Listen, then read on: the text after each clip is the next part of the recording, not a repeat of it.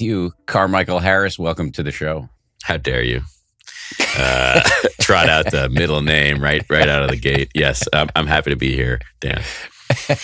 We'll see if that happiness sustains under the withering barrage of questions.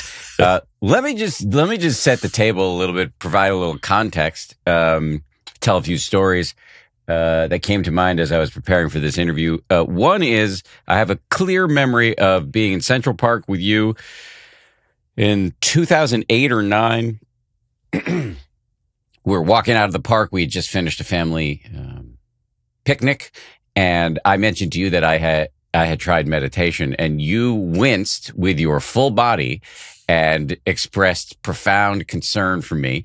That concern quickly morphed into your default mode of mockery. I have here a gift that you gave to me at Christmas in 2009.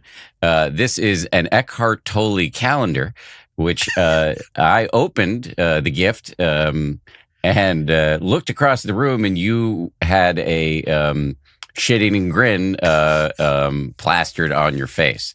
And then a few other little stories. One time you copied me on an email where one of your business colleagues noticed that I was on a podcast talking about doing a startup, and he said, your colleague said, "Oh, he sounds so much like you, and he really clearly learned a lot from you." And you wrote, "Well, you'll tell if I've learned from him if I start saying things like life is the dance and I am the dancer." One last little Matt Harris quip is when 10% Happier came out. By the way, you were a huge role and you played a huge role in making that book not suck.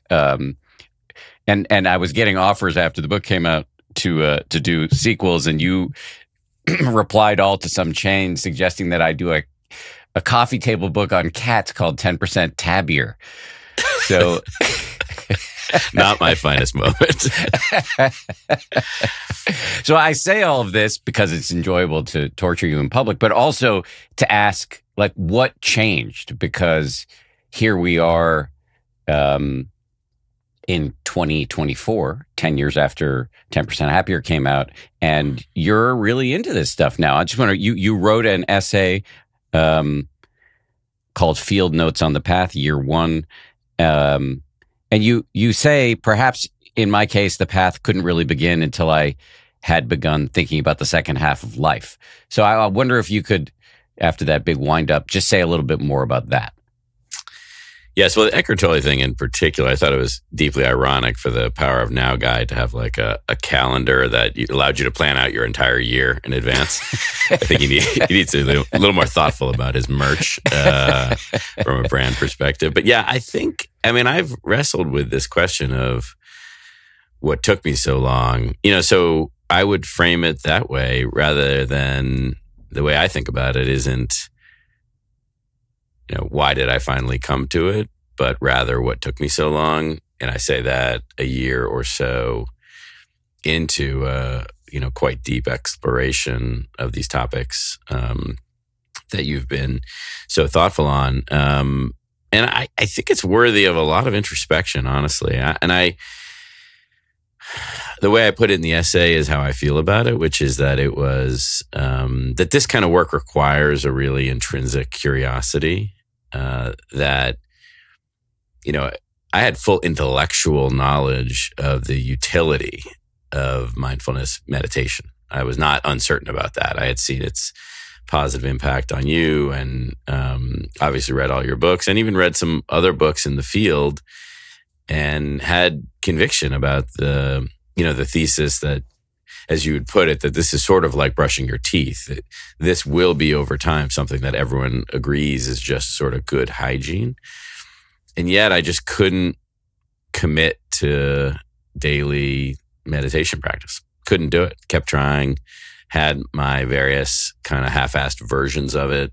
And so I am curious now still about why I couldn't. And all I can do to explain it is that, right around my 50th birthday in December of 2022, I just started to have very different thoughts about what kind of life I wanted to live.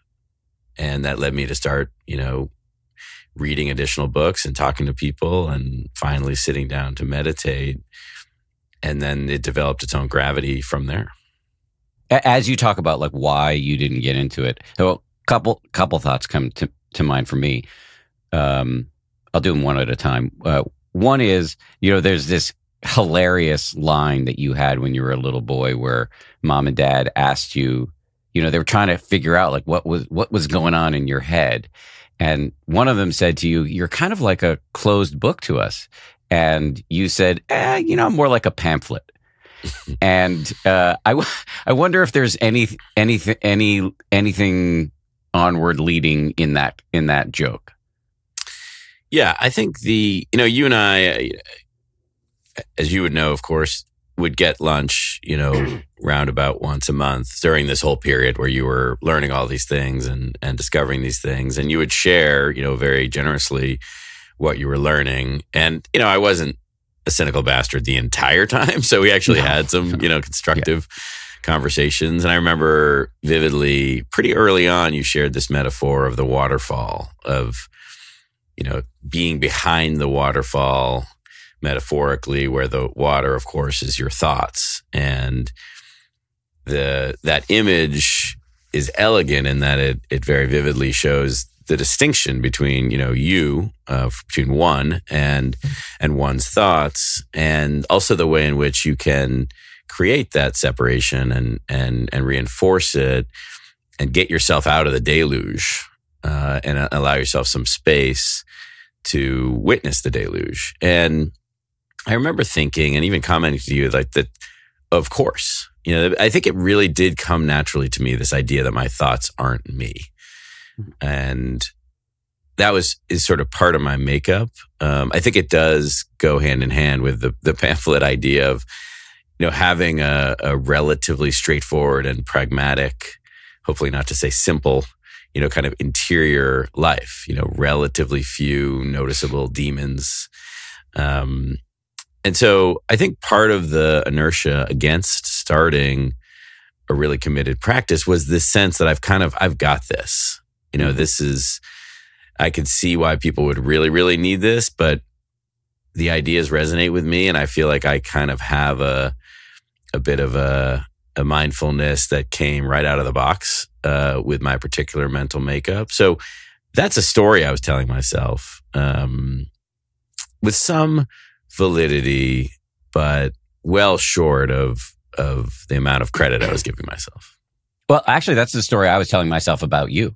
I want to say, I know I started by listing all of your wise ass comments, but you were absolutely not a cynical bastard in the main. You said a bunch of funny shit that I think is just hilarious to repeat. But yeah, you and I, and also a third friend, Josh, have had a standing lunch date once every 4 to 6 weeks for 18 years. So you were very involved in the 5-year process of the book. And I would say you personally are among the 3 most important readers for me on everything I do. You, my wife, and our mutual friend, Zev Barrow, who is taking part in this special and 10th anniversary series as well. And so I definitely never got a hostility off of you at all. And I basically told myself a story like I was always the troubled, pain in the ass kid. Had to go see a psychiatrist when I was little and got arrested a bunch of times. And you were like, did well in school and were pretty placid all along. So I really did believe that, yeah, you were not hostile to meditation, but maybe didn't really need it. Certainly not as much as I did.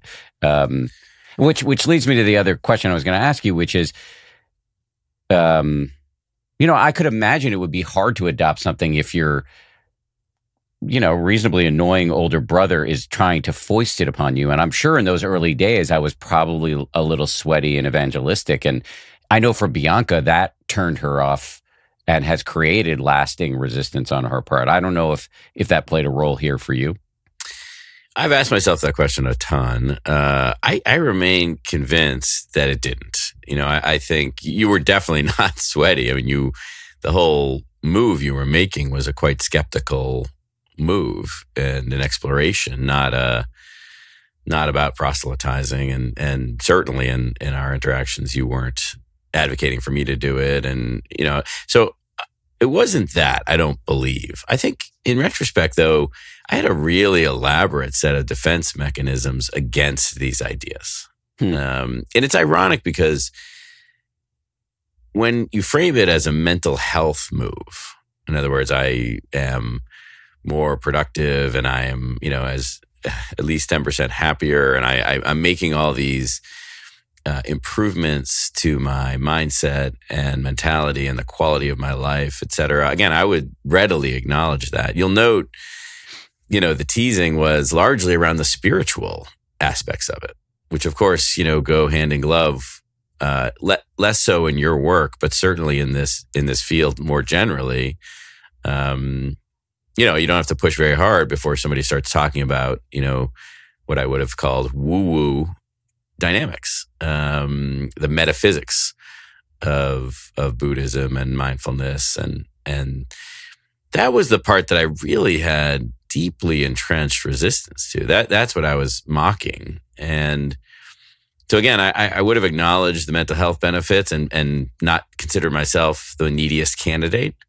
But I didn't feel a lot of resistance, and I did, in fact, meditate. And but where I really drew the line was at the spiritual and metaphysical level. And what's ironic about that is that that's actually what's sort of keeping me so vigorously in the game now. I feel I've made huge progress in terms of the cognitive and emotional benefits of mindfulness meditation. And I was surely not as evolved as I thought I was by a long shot. But the really intriguing part for me, the part that keeps me on the cushion more than I otherwise would be, and reading more and just very deeply engaged with the subject matter, is this notion that, once you recognize this awareness within yourself, it's not a big leap to think that perhaps the awareness within yourself is connected to the awareness within other and maybe all sentient beings. And that's just a very different picture of how the world works than I was willing to engage with for the first 50 years of my life. That is so interesting. I mean, there are many interesting things you said there, but the idea that what you were rebelling against is what actually is keeping you in the game right now. That's a twist. The rebellion, as you've noted eloquently, part of it is the aesthetics of this set of folks. It's easy to mock. And I'm now incredibly sympathetic, because when I sat down to try to write about some of these matters, and you'll hear me talk today, you already have, it's pretty hard to make your point clear without resorting to language that gets, fuzzy at best and flowery and abuses the traditional semantics that we're used to around certain words. So I am now very sympathetic to Eckhart Tolle, who, by the way, I think is a proper genius at this point. But yet that was a real turnoff, just the way these folks wrote. So getting past that, but I really do think an openness to spirituality, which some people come by quite early in life, and we think of them maybe as seekers, or they inherit a spiritual tradition from their parents that they really buy into. But you and I didn't have a spiritual tradition, particularly, and our parents were atheists, really. And you and I both identify as Jewish culturally and ethnically, and yet there was certainly no sense of legitimacy to spirituality in our house growing up. No. And, that appealed to me. The rational aspects of my brain sort of rebelled against it. So that's where the second half of life thing, I think, does come in. I'm not the first person to, in and around, their 50s, start thinking that maybe there's more to this than what might appear. And so I think I'm just sort of the latest to have that turn of mind. I'm remembering Mom. This is a perhaps apocryphal story, but I have this memory that Mom explained in the same sentence that not only was Santa Claus not real, but also God wasn't real. And I don't know if she actually said that, but it's the type of thing she would have said. You and I were both bar mitzvahed. I remember Dad had to come to the temple for some preparation class in advance of my bar mitzvah. And the rabbi was there, our rabbi looked like the Old Testament God, basically. And he was at the front of the room and he was telling some Bible story. And then he paused and he asked if any of the kids or any of the dads wanted to talk about the story that he had just told. And our dad raised his hand and said, well, it's obviously a parable and he's trying to make X, Y, or Z point. And I was so embarrassed. I was like, Dad, these people believe this stuff. You can't go around calling it a parable.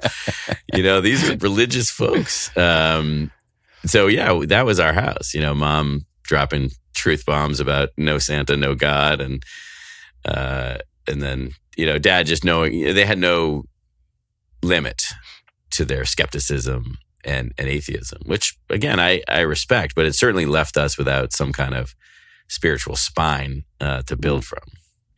Well, just as evidence of your spiritual commitment, when you ultimately did have your bar mitzvah, I recall when they brought you to the Torah to make your one wish, it was that you would become taller than your older brother. So, that is a very holy moment. It was so that I could be a beacon among the among the Jews.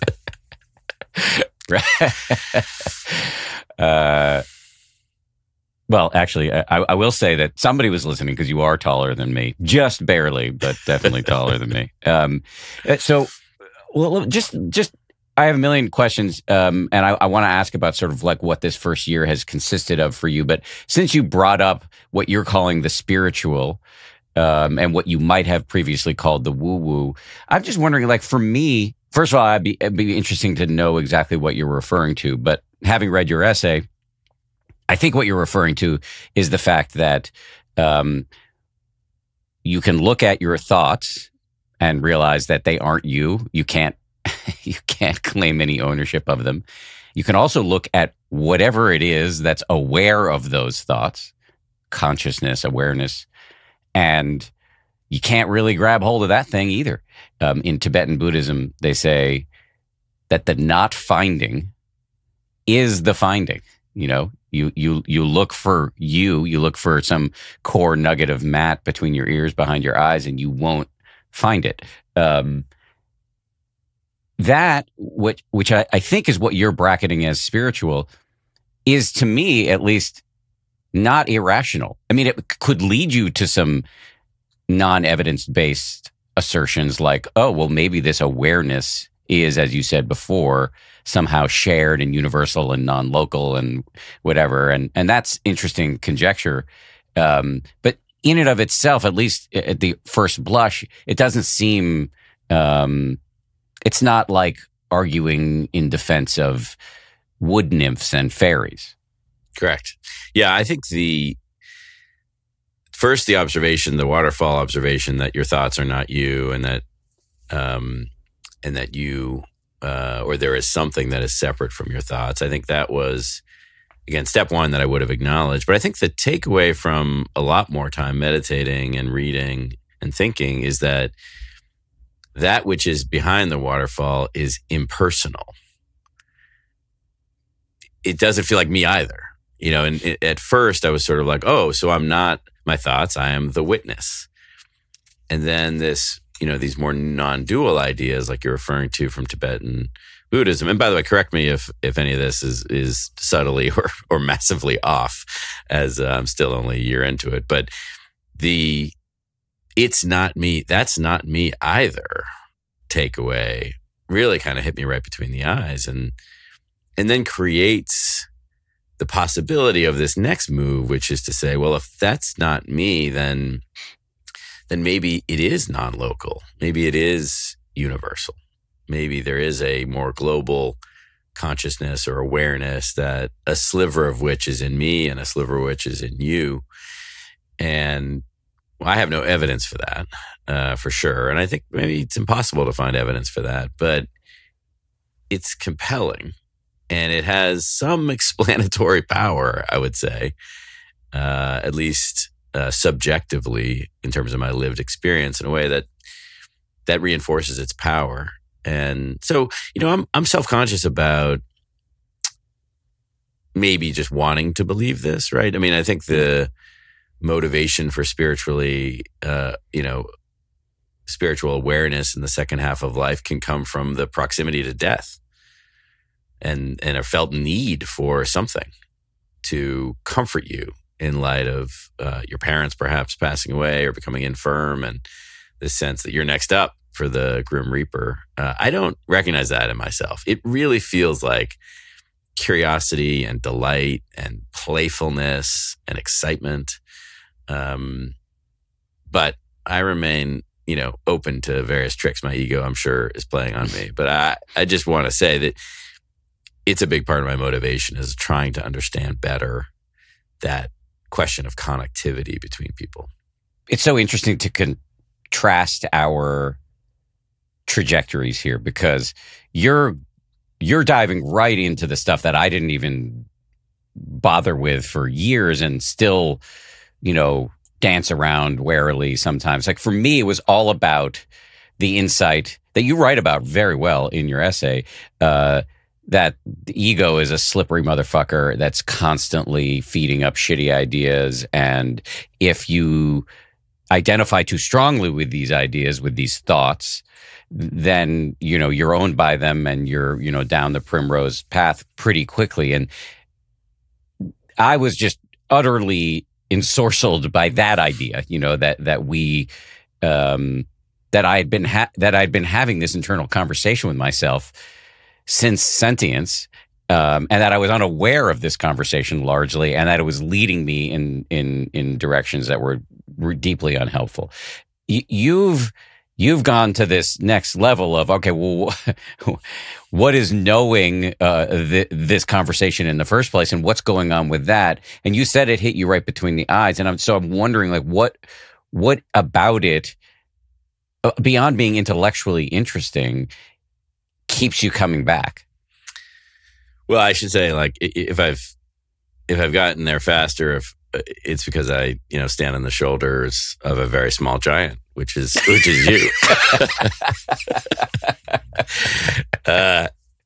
Yeah, I think I really did have the advantage of deeply understanding that first move from 15 years of dialogue with you and the benefit of your book. So I took it as a given, this idea of separating from those thoughts, of not being lost in thought, and the mechanic of meditation as a way to help you avoid that trap of being lost in thought. And so that wasn't fascinating. It was the spiritual stuff that fascinated me. And that second move was part of that, which is the, moving beyond just the mental health benefits to this concept of awareness and consciousness as a thing. Again, whether it's local or universal, really thinking about that. That second question of, okay, so we're not our thoughts. Well, what are we then? Which I didn't engage with until I turned 50. And that was what put me on a more intense path, for sure. And being able to meditate, being able to, in meditation, as I lengthened from 5 minutes to 20 minutes at a stretch, being able to develop a closer relationship with that witness capability or that consciousness and awareness, it just grew more and more intriguing. And there are great writings on this topic. And I was attracted to some of those minds as well. And I do sometimes think I have a too heady approach to all this, where I'm much more likely to read the thinkers, and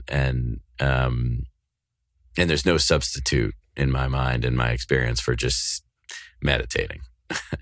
But the ideas were and are very compelling to me. Is part of what is compelling this idea of, now we're getting firmly into the realm of Eckhart Tolle's calendar, but this idea of interconnection, that this mysterious awareness that's in all of us, that the brute fact that the lights are on in the first place, that we can be aware of anything at all, that the idea that since it's so mysterious, perhaps it is connecting us to some whole, and that is an ancient, venerable spiritual notion that we are. There's some unity in there, perhaps. Is that somehow comforting to you on a visceral level, but beneath the intellectual curiosity? Well, I am intellectually honest enough to acknowledge that it has to be. Human beings are weak in many ways, wildly strong in others, but one of those, we are susceptible to fear and being scared of notions of separateness and feeling alone and all these vulnerabilities that we have. And so I think you'd have to acknowledge, if you were being quite clinical about it, that this, perennial philosophy, this idea that's been around for a long time, that consciousness is part of a unified whole, well, it addresses our vulnerability. So it's a little pat. You'd have to at least suspect that it was something developed to make people feel better. And so I think, therefore, you have to turn that lens on yourself and say, well, is the appeal of that idea simply to make me feel better? And I'm fine with that hypothesis. I'd say my lived experience is a little different, which is just that it feels true to me. I don't really have a better way to say it than that. But just having spent a lot of time on this topic, on the cushion and off, it rings true. It feels right. So that could easily be simply because I deeply desire that feeling of connection and unity, and it's going to make me feel better to feel connected versus feeling separate. I get that, but that is not how it feels. It does not feel like a device. It feels like a truth that I've discovered. And I don't see any harm in going with that version of the theory. It feels true to me too, and I have no evidence for it. I can't prove it. I kind of sometimes think about us as like tornadoes. A lot of wind comes into the landscape and it pulls up lots of stuff from the earth, dust, and houses and park benches or whatever, just atoms in various formations, and it spins and spins and spins, and then at some point it just dissipates, and everything just goes back to the earth. And that's kind of us with this mysterious life force that we can't really fully put our finger on. And so we as humans and all the other animals, any other life form, is just kind of appearing and disappearing out of the raw materials that are available. And so if whatever that mysterious life force, that mysterious consciousness, whatever that is, the idea that it may travel from life to life and be drawn from some, existing pond or soup of it, and then we're getting a shard of it. Again, this is all very hard to talk about, but it does make sense to me on some level. And maybe I'm not making any sense right now, so save me if I need saving. Well, we're just muddling through it together. And again, this is where the vocabulary is a hot mess. It's very hard ideas to capture in rational English. It may be easier in Hindi or Nepali, but English is tough. And it's all conjecture. And you and I are both evidence-based folks. But I take comfort surely in the fact that you do the same things regardless. You know what I mean?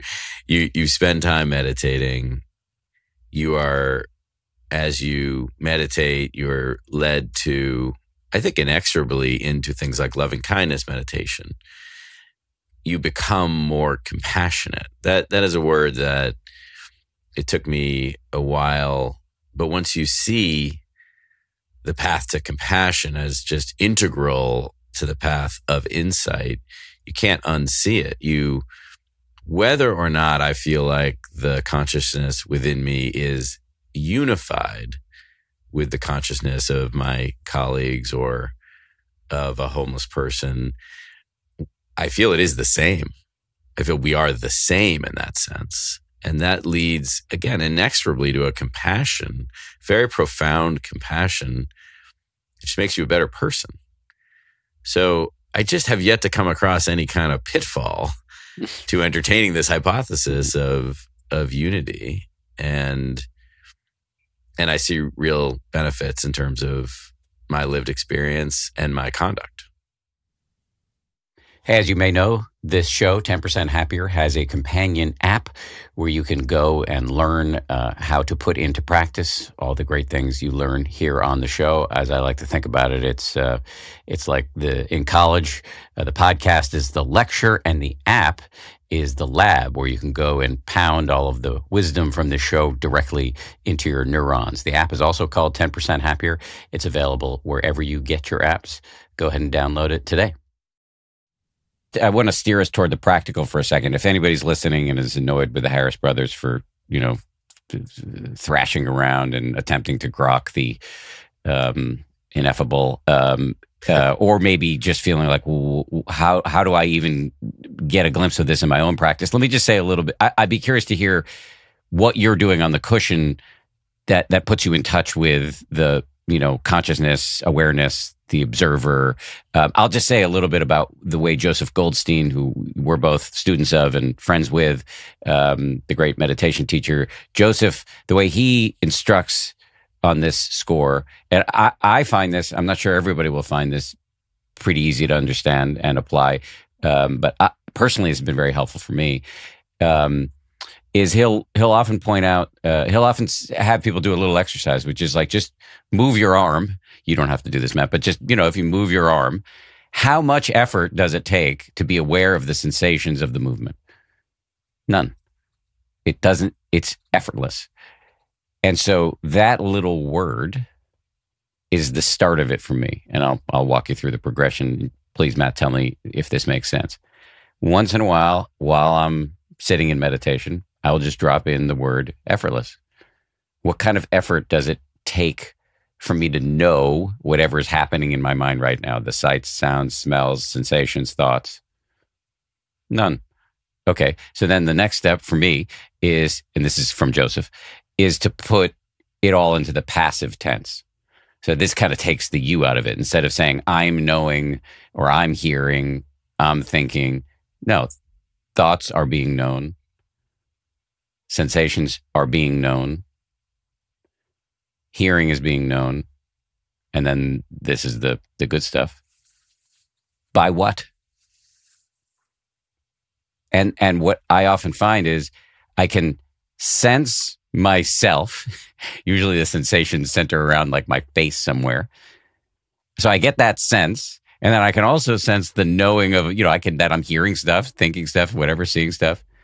But I can't connect the two.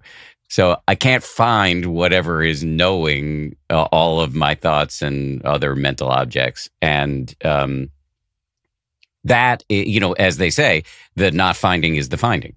That's the point. You don't have to go much deeper than that. You can just see this pretty obvious thing, which is that we're aware of stuff all the time. We just don't know what is knowing all of it. And you might even ask a supplemental question, and then I'll shut up. So after you ask, known by what, who's asking this question? Right. So like, what is this ghostly inner narrator that's asking the question in the first place? Another thing you can't find. Does any of that land for you, Matt? Yeah. And I have the benefit, because of you, of some of Joseph's wisdom directly. But yes, that this move of going from the subject object to the passive voice, as I do, my ego still pipes up and says that our mother, the grammarian, would hate that. But it is so powerful and is a core part of my meditation practice of just thinking is happening, hearing is happening, removing the I from it, which seems a little divisive, right? Because, this Buddhist concept of no self. And so you make a grammatical move and have you really made progress? But it's profound. And just understanding that these things are happening and they're registered in awareness and removing the I from it. But it also, I think as a side note, like it is snowing makes no sense either. We actually, there's something bigger that goes on in our grammar where we cling to subjectivity. We want to believe that there's a doer behind things that are simply just happening. And mentally, of course, that is a really big problem. So I think that passive voice thing is very useful for me. Another move just tactically is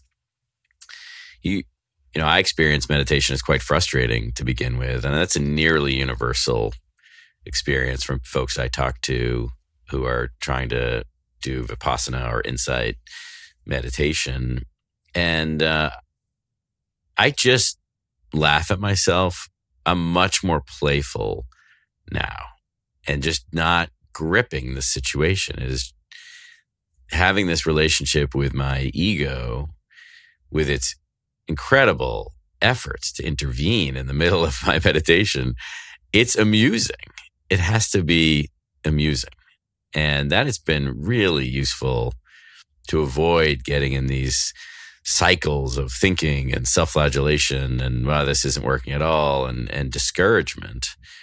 So if you can be playful about it and you can try to recognize the passive voice nature of the thoughts and the sounds and the sensations, those have been two really important steps for me. And I'd say the final one, and again, you have had, 15 years of this and I've had a year. So please, dear listener, take this as the thoughts of an amateur. But the geography of the body as it relates to awareness, I've found really useful. I think this notion that most of the sense organs feed into the head, combined with the sort of notion that that's where our brain is. I was coming to this thinking of my head, thinking of awareness being in my head, right next to the thinking, and it made it harder to separate them, frankly. And so now I've practiced a long time thinking of awareness as more diffuse through my body, and in particular, like in my gut. I don't really think about it, but I experience awareness as emanating from my core, not emanating, from receiving phenomena into my core and throughout the body. And that has been really useful for me as a technique. And the Tibetans, when they talk about the mind, they point to the heart. Huh. So seems to me like you're onto something there. Let's just talk about the basic blocking and tackling of this of your practice over the past year. Like how much are you doing? How much reading you're doing? How have you? You're a dude with a very busy job and 6 children. So how are you finding time for this? I'd love to know all of those like nitty gritty details.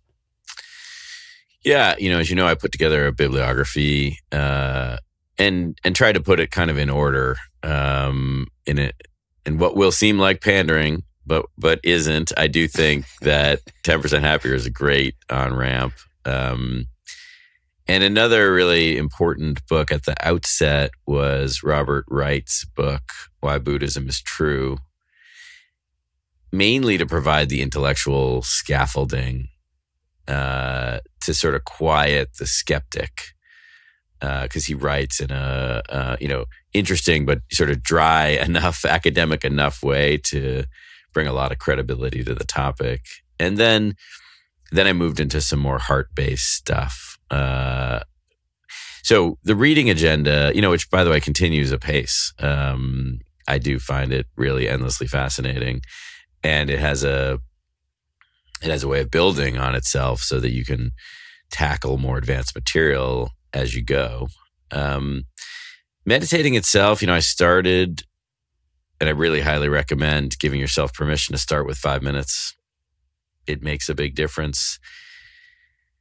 I can't quantify how much difference 5 minutes of meditation makes, but it is an enormous building block to where you can get to, you can't skip straight, or I couldn't skip straight to longer sits. And so the confidence that I built in the 5-minute sits, combined with some of these techniques around the passive voice, around diffuse awareness, the playfulness, all those were kind of built in these shorter sits, and then stretched to 10. And now I really view that I get much more benefit out of a 20-minute meditation session than anything shorter, and have gone as long as 45 minutes. And it really is a game changer. But as you note, from my lifestyle perspective, there's not a lot of quiet time in the house, I would say. We wake up early, and we still have a 4-year-old and 2 6-year-olds and et cetera. So it's not the sort of thing where I can find even 20 minutes in the morning, or I've failed to do so. So, at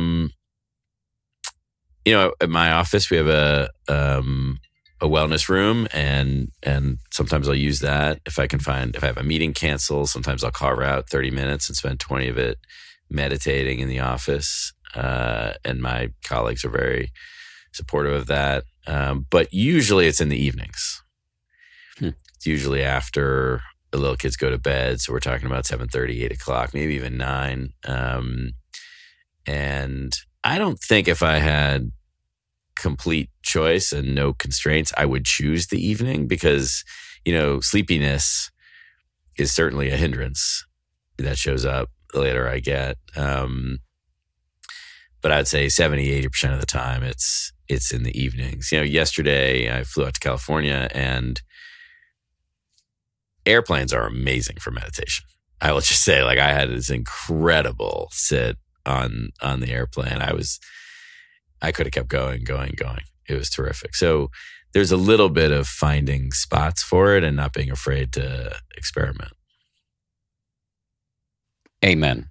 That's great. It's satisfying to hear you say these things, because it's exactly what I would recommend to people, which is give yourself a break, start really small, be super flexible, fit it into your life. Don't march forward with this idea of what it should be, what it should look like, how long it should be. It's got to work with the conditions of your life. And if you can start really small, it will build. You'll find the time if it's findable. And yeah, so amen. I mean, the other thing you mentioned in your essay was that given that most days you don't have a ton of time, you've really been trying to do a lot of off the cushion IRL, free range mindfulness. Can you say a little bit about that? Yeah, one of the early, really, really powerful moves early in the chronology of the past 13 months for me was, I think mainly came from a guy, Shenzhen Yang, who writes very eloquently about that there's really no utility in thinking. And in fact, in his model, the more time you can spend without thinking, the more you, his word, purify your consciousness, awareness, and harnessing this idea of that, leaving aside what purification means, that there were actual benefits to not thinking. That flies in the face of my entire life. Where, I mean, even if I would acknowledge, and as I have for a decade plus, that the thoughts aren't me, I mean, the thoughts are my entire job, and my entire life is having the right thoughts. And it would seem obvious that the more preparatory thoughts you had, the better. These all build up to insightful and transcendent thinking, but that's not right. If you give yourself permission, and even an imperative to think less. That's the off the cushion work that I found most meaningful. I just prioritize as much time as possible not thinking, just being aware of what's happening, catching thoughts arise, putting them to rest while I'm walking around. And not only was that not intuitive, but a year and a half ago, I would have said it flies in the face of everything I'm trying to do, which is at work and even my family and my relationships, just trying to be thoughtful, trying to have planned. And none of that was serving me. I still spend plenty of time thinking, like it or not. But moving from thinking being a priority and something you want to do as much of as possible to something where you want to do as little of it as possible, fully recognizing that you're going to still do a ton of it because that's the human condition. That was a big move for me. Yeah, it sounds like you're doing something quite wise there, which is emphasizing being mindful as much as possible off the cushion, which, by the way, I think actually is a thing I actually, now that I've been doing this for a minute, I sometimes forget to do. So it's actually humbling and useful to hear your emphasis on it. So it sounds like you're endeavoring to be as mindful as possible during the course of your day. And I was a little worried about this at the beginning when you talked about not thinking. And it doesn't sound like you're vilifying the thinking process or surprised or angry when thoughts, of course, come barging through the wall like the Kool-Aid man. That is the deal. I hear you pointing at that. That to me seems like, again, I don't want to pretend that I know more than I do. You've been very good about expressing humility. I'm not a trained meditation teacher, but to my ears, that sounds like the right balance.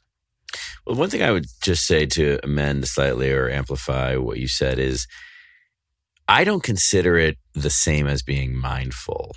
When I meditate, there's an intensity.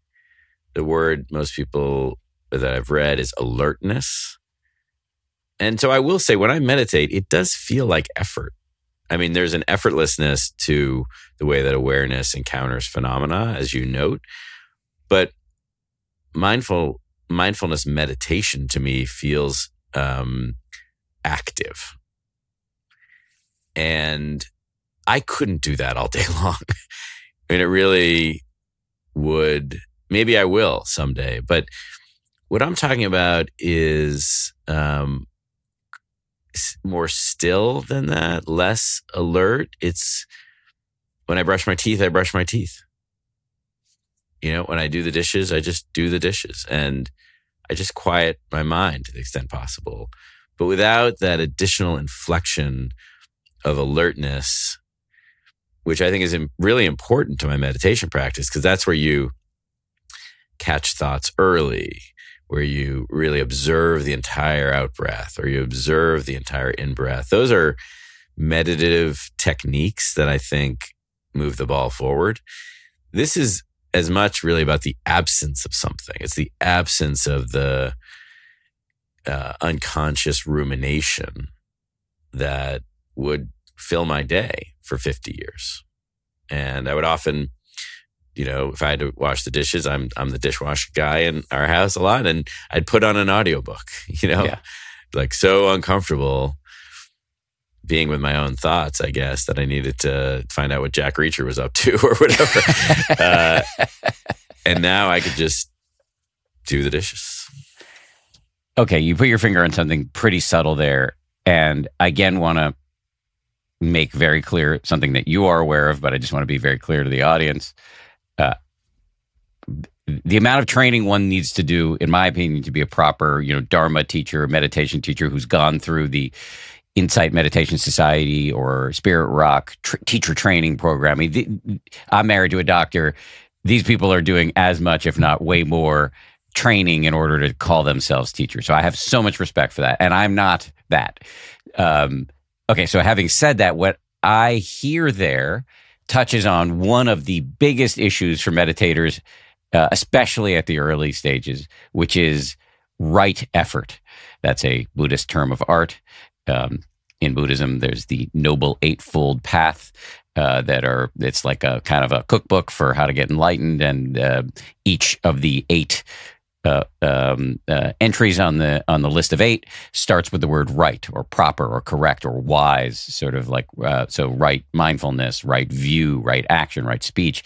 One of them is right effort, and meditation is extremely subtle and tricky in this regard because on some level, the awareness of mental objects or phenomena, the awareness of stuff that's flitting through your mind requires no effort. And yet meditation itself does require some effort, but probably not as much as we put in.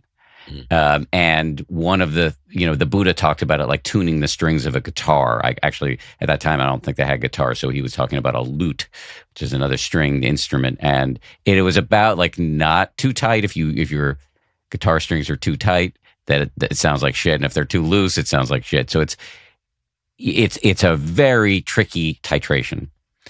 And I'm wondering whether the absence of effort that you're feeling while you're washing the dishes is actually something that could be carefully ported over to the effortfulness of your daily meditation practice. Not to say that the daily meditation does not require some ardor, some intensity, but it might be less than you think. And there might be something instructive about these more easeful experiences of what I would definitely call mindfulness, because you are dropping out of the stories in your mind and into the the raw data of your physical sensations of washing the dishes or whatever else it is. So does that whole word salad make any sense to you? Well, Dan, I think what you're missing here is I'm really trying to win this. I'm really trying to crush meditation, and I think this laissez-faire attitude you have towards it misses the entire point. It does resonate. I think titration is exactly right, and I have no illusion that I'm in exactly the right spot. And I think there is something to pour it back over. I do think of it as kind of chapters, that I'm not trying to muscle it or grip it, but there are techniques, like paying careful attention to the breath and noting techniques. For instance, that's two examples that I've learned from Joseph that I don't do when I'm washing dishes that I do on the cushion. And so there are some distinctions, but it may be that somewhere in the middle is where I end up after, more than just a year, where some of those techniques become less like techniques and more natural things that feel quite, easeful and effortless. But right now, they do feel like techniques. That all makes sense. Something Joseph often says after he drops like a real wisdom bomb, unlike my disorganized set of thoughts there, is, I'll look at him with an incomprehending look or feel, like feeling put upon by having to operationalize some complicated thing he just dropped into my otherwise reasonably simple meditation. And he'll just say, play with it. And so I offer those words in the same spirit. Let me just go back to your essay. It struck me that there are two separate but related, although looked at from a certain light, perhaps maybe misunderstood as contradictory trajectories that you're on. On the one hand, you are very interested in understanding the impersonality of the ego and of whatever it is that's witnessing the ego. And on the other hand, you are also like digging into the specifics of your own ego. Like what makes you tick? What are the patterns that have governed your life that are helpful, unhelpful? So you actually, I'll read you back to you. There's one thing you said that caught my eye. You say, in my case, early experiences with shame and corporal punishment leave me feeling significant suffering when I cause disappointment in others. You comfortable talking a little bit about what you mean by that, both historically and presently? Yeah, and I would say, I've sort of committed not to editing that piece because it's really meant to be kind of an artifact of a year. But I would, at this point, change disappointment to discomfort as I've thought more about, my own makeup on that. And I think, at least from my reading about sort of more pure Buddhist writings, which I would contrast with the Mark Epsteins and the Bruce Tift, and there's a rich vein that sit at the intersection of psychology, psychiatry, and Buddhism. But it kind of feels like the Buddhists would say, like, Buddhism contains all you need to march down the path. My own experience is that it is useful to think about your own personal history and, stuff that you might have that's getting in the way. And, some people call it shadow work. So, yeah, I have dedicated time to that. And it goes very nicely with meditation because you're gaining these insights into the types of thoughts that are coming into your brain, and it gives you some remove at which to contemplate your psychological makeup. So it's been a really, really useful tool.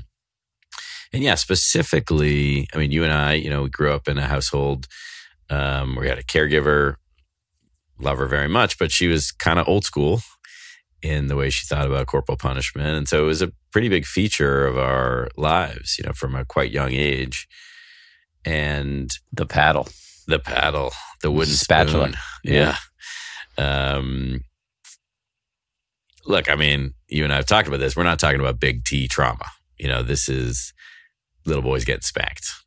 And yet, for a 2 or 3 or 4 year old, who knows when you capitalize the T, it was a big deal for me at that age. And so I think it's some degree of conjecture, but I see a through line between the intensity of that reaction and a strong desire that I observe in myself to really not want to cause people to be upset.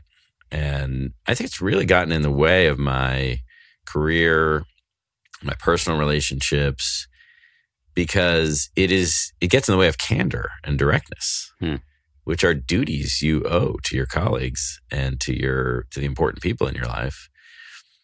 And not just duties, they bring all sorts of benefits, candor and directness. Because when you keep these thoughts inside and you fail to communicate them, you're really subtly, at least, withdrawing from that counterparty. Whereas if you're quite direct, it's a form of connection in that.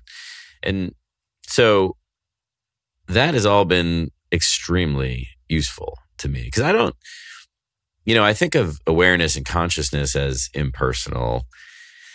Unfortunately, the ego is well, I don't know if it's personal, but it's quite particular.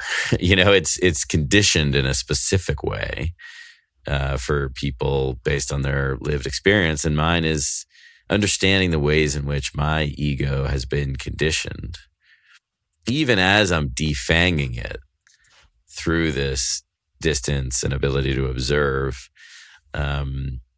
Understanding it deeply has been extremely gratifying and useful.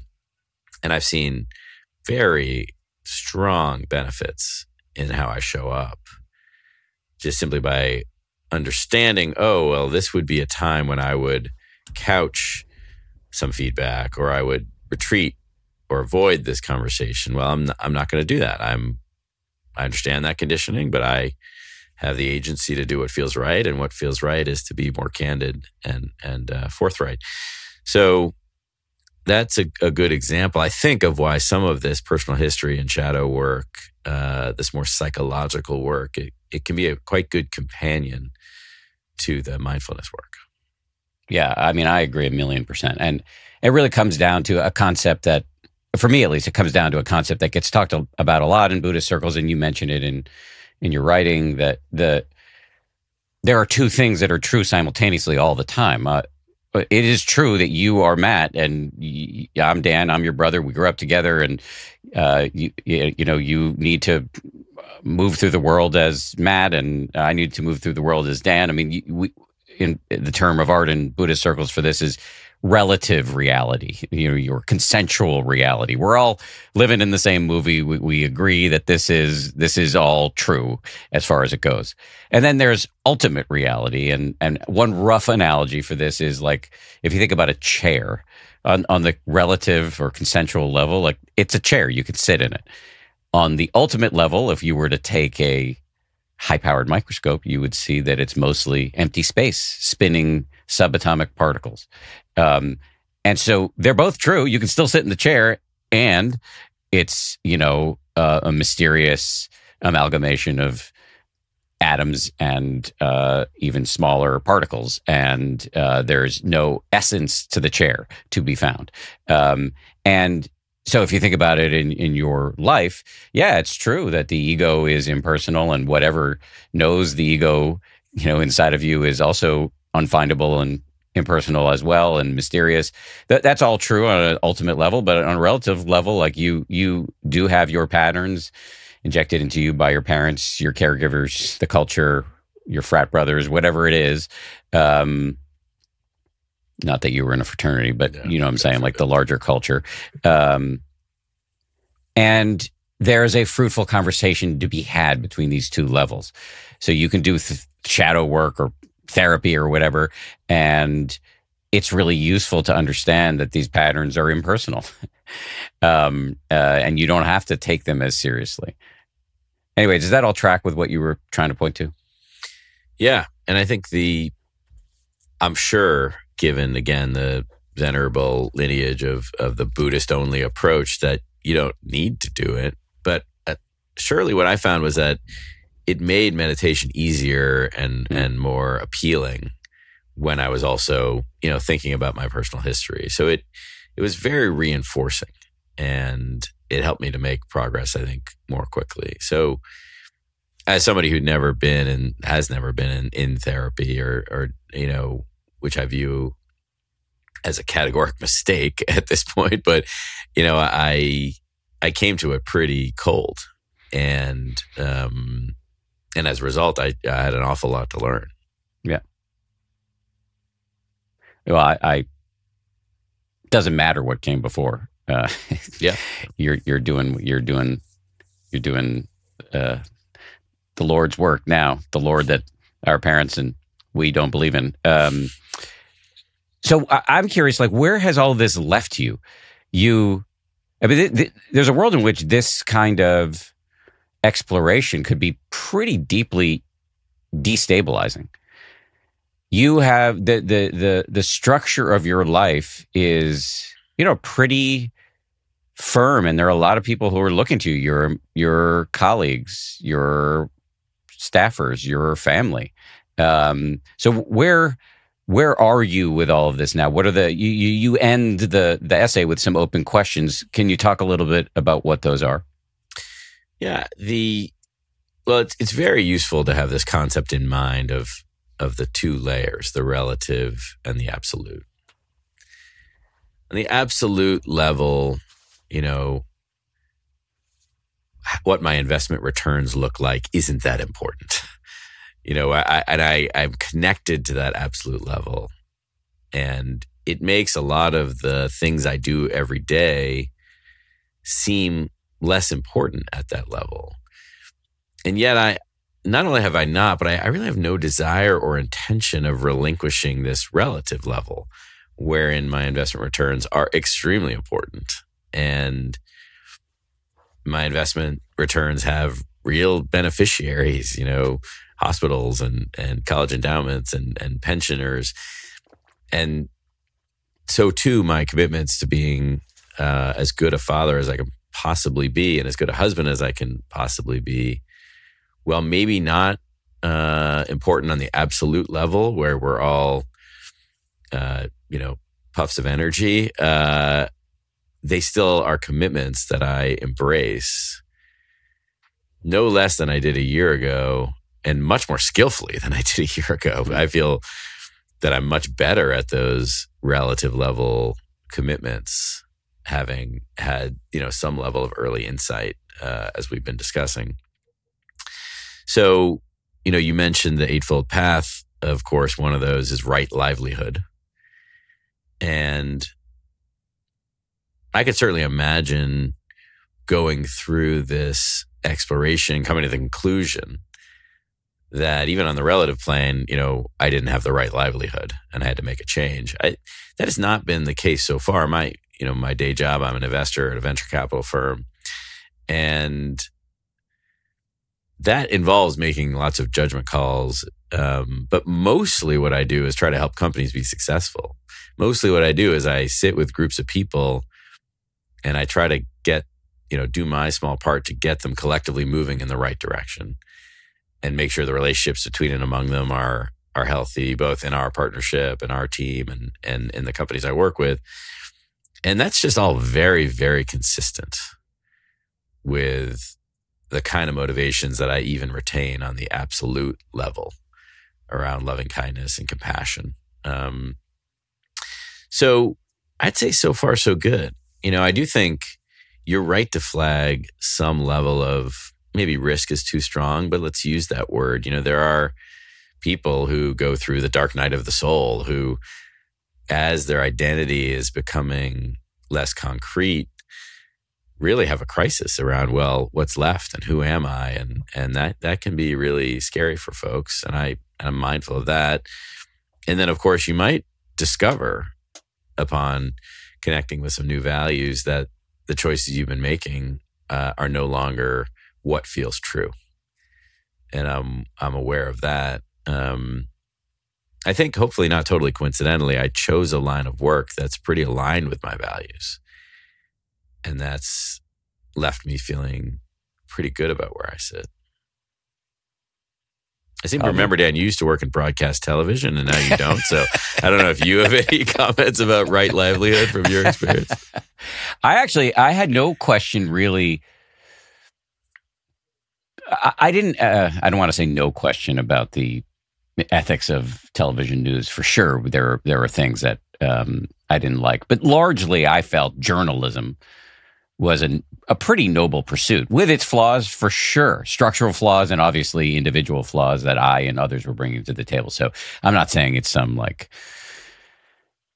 don't want to overstate this, but I didn't leave network news because I had ethical problems with the industry. I left it because I loved it and left it reluctantly because I realized that trying to do two things at once was making me miserable and by extension, everybody around me. Yeah. I will say, just to embarrass you, that, so many people have said to me behind your back that you're an unusually menschy venture capitalist. So everything you just said about wanting to help companies survive, that just rings true to me. There is a part of journalism, and actually oddly a part of venture capital, which is hugely egoic. You really have to, build a brand. And I would say that's gotten harder. I used to be active on Twitter, and it's very hard for me to get motivated to be active on Twitter. It doesn't feel authentic. It feels highly egoic. And I'm much more interested in content like what we're talking about here. This is why I think it's non-egoic for you to be on Twitter, because you're really bringing the good word about something incredibly important to lots of people. That's same is not exactly true in my business life. And so I think that if there's been a change in terms of how I work, it's been a little bit more focused on relationships and on these new to me concepts of candor and transparency and forthrightness and directness, and a little bit less on kind of personal brand building. Let me gently correct you. Not that you said anything, dharmically or factually slightly factually incorrect as it pertains to my inner life.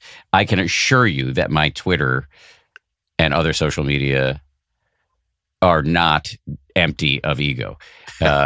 Delusion, which you can translate into the lack of seeing of whatever's happening right now. Delusion is slippery and insidious, and what I would say that is more accurate is there's less ego in my public branding now than there used to be.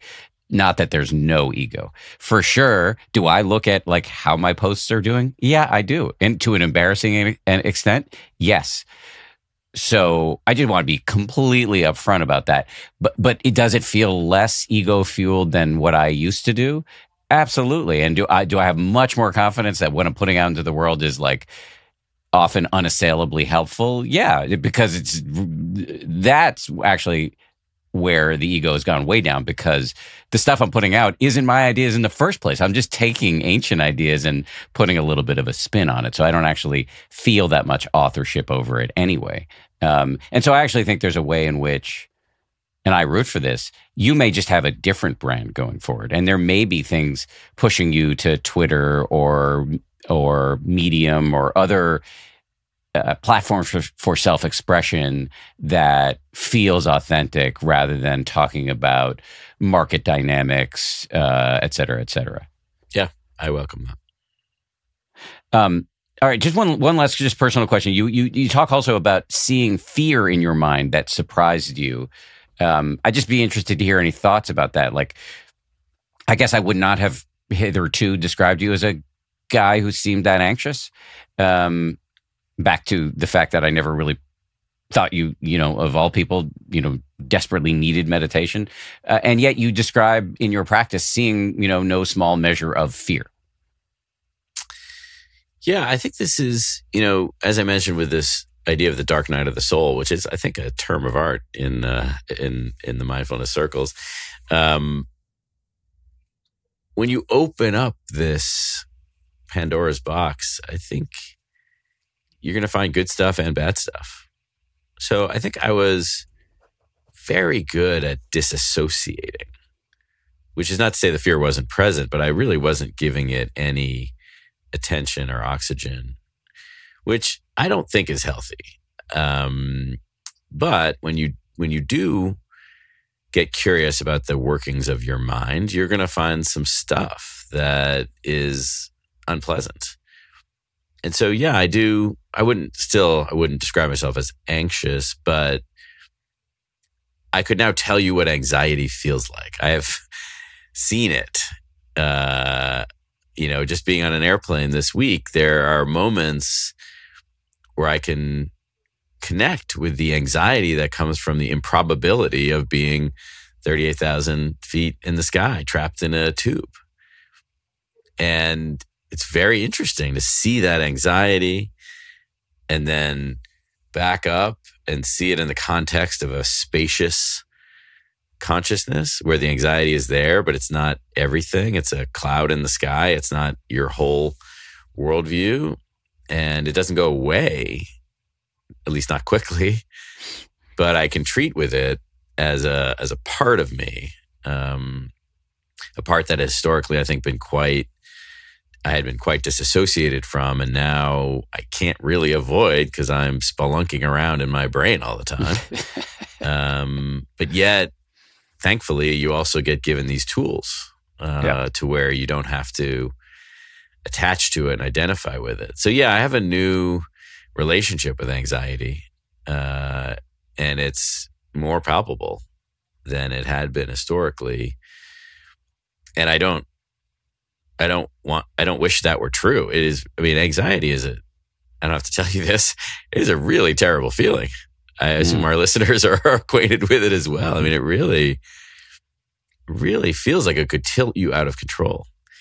And so dancing with that, again, I wouldn't wish for it, but I think it's part of the gig of opening up this, this clockwork and seeing what makes it tick. Life is the dancer. I think life is the dance, Dan. Come on. You're the dancer. Sorry. Can't even get your saccharine aphorisms right. What kind of podcast host are you? Just to hang a lantern on what you just said. I this is very common. Living a more examined life, going from pamphlet to novel or whatever, has its downsides. The heretofore unseen and uncomfortable aspects of your mental makeup will become more salient. And that's uncomfortable. And then the good news is that the whole path should be just replete with tools for handling in a more supple and sophisticated way the stuff that was there anyway and driving you blindly. So that just sounds, from what I know, like progress on the path. So back for 1 second on this topic of fear, Joseph has this incredible line that you and I have both heard, which I was using this week as I sat on that airplane, that I'm gonna butcher the anecdote, but he also struggled with fear when he's in his meditation practice for years. That was really problematic. And eventually he came to a place where he said, if this fear never leaves me, that's okay. In effect, I can live with that. I can accommodate it. I can hold it. And lo and behold, the fear started to dissipate. And this is another, I mentioned playfulness. This is another takeaway here, is that the resistance is the problem. I say that with great confidence, still screwing it up all over the place. But I just keep learning over and over again that it's that resistance to the anxiety that is causing it to feel so real. And if, like Joseph, you can just acknowledge it and understand physically as you scan your body, can I live with this? You can, actually. You can live with it. And that has a way of really defanging it. Well said. And he, if anybody interested in like operationalizing this in your own life, the little phrase that you can drop into your head when you're experiencing something uncomfortable is, it's okay. Meaning, not that everything is right with the world, but it's okay to feel this. You can handle it. No defibrillator required. Like, you can handle this uncomfortable sensation. And I find that to be extremely empowering.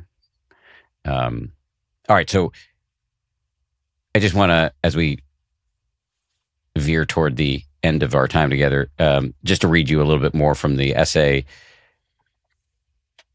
Here's the quote. In the end, the most pressing question I'm wrestling with after year one is trying to figure out what consciousness wants of me.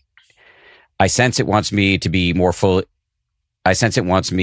fully embrace this sense of being connected versus separate. Consciousness wants me to live more and more in a sense of ease and peace instead of conflict and suffering. This past summer, I had an ecstatic experience riding my bike on Martha's Vineyard, and had an insight that consciousness wants to use my body and my life as a vehicle to enjoy as many peak experiences as possible. Above all, consciousness wants me to serve, not out of a pathological need to please, but rather as a compassionate urge to reduce human suffering. I love all of that. And also, it's just, if I were to rewind it back to 18 months ago, it's extraordinary that those words are coming out of your keyboard. Yeah, think how I feel about it. I just wonder if there's, having read those words back to you, if there are any aspects of it you want to expand upon now. Well, I want to go back to the conversation we had about what's evidence-based and what isn't. I stand by the framing because it feels exactly right to me. This question of what does consciousness want of us?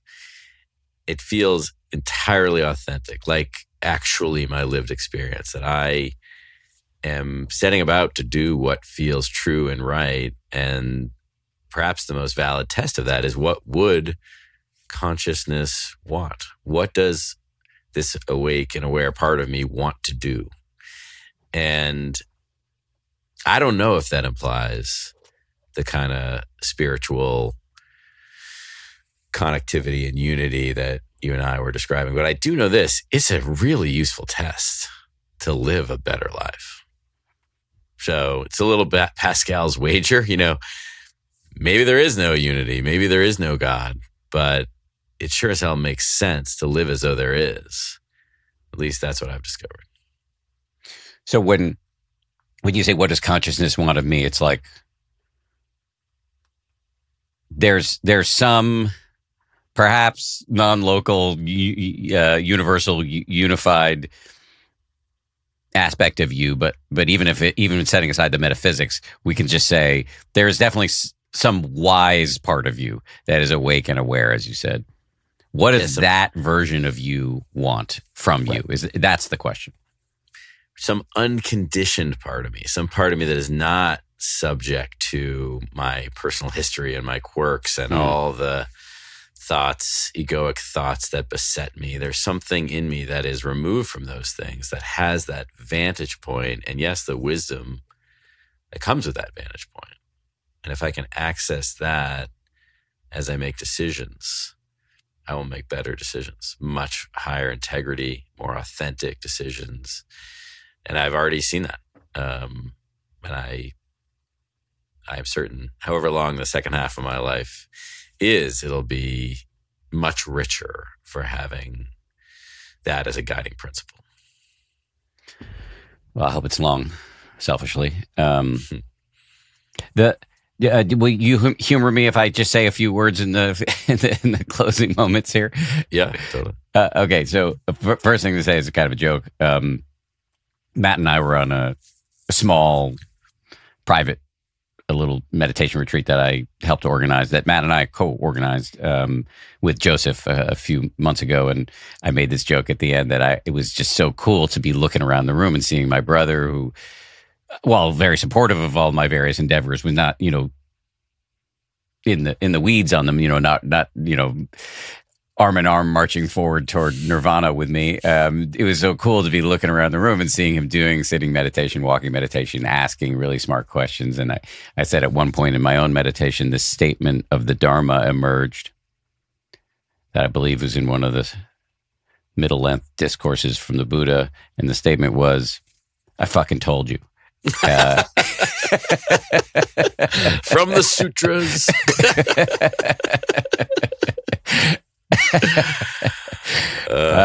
So that's the joke. I'll say to you publicly what I've said to you privately, which is, even if you weren't my brother, I would want to be hanging out with you all the time. I think you're incredible.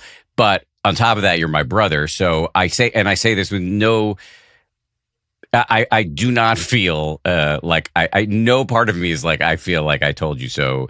I say this with only true delight, a lot of it very selfish delight, that I am incredibly proud of you, and it's just cool to be doing this with you instead of near you. So yeah, thank you for everything you've done, but specifically for coming on the show and talking about it. It's not easy, so thank you. Well, there's no way I'd be where I am today without your leadership and perseverance and patience with me. So, and it really has been transformative. So I'm grateful to you for so many things, but not least carrying forward the lantern on this path and showing me the way. So thank you.